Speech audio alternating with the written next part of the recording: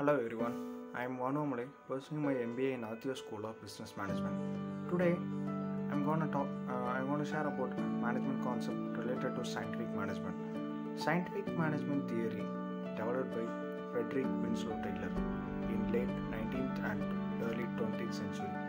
It focuses on applying scientific methods to analyze and improve work process to increase efficiency and productivity in industrial settings. Taylor advocated for time and motion studies, standardization of tasks, proper training of workers, and clear division management and labor to optimize productivity. Scientific management refers to the approach to managing and organizing work that emphasizes systematic analysis of tasks and use of scientific methods to determine most effective way to complete those tasks, and implementation of standardized procedure to improve productivity and output.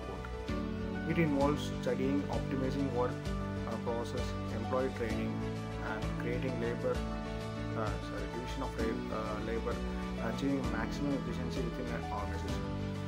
Scientific management principles by F.W. Taylor include several key concepts.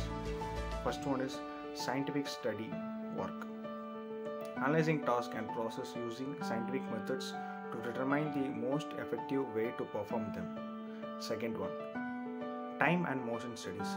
Breaking down work into smaller tasks and studying the time required to complete each task, identifying the most efficient method. Third one is standardization of work method. Developing standardized procedure and best practices for performing tasks to ensure consistency and efficiency. Then fourth, division of labor.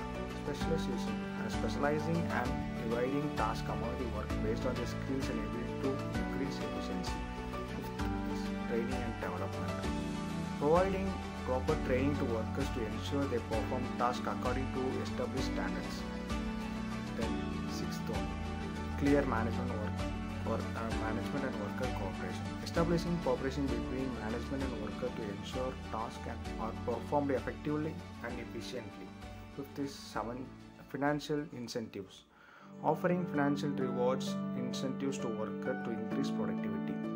These principles aim to improve productivity, minimize inefficiency, and create structured approach work, contributing to development of modern management policies.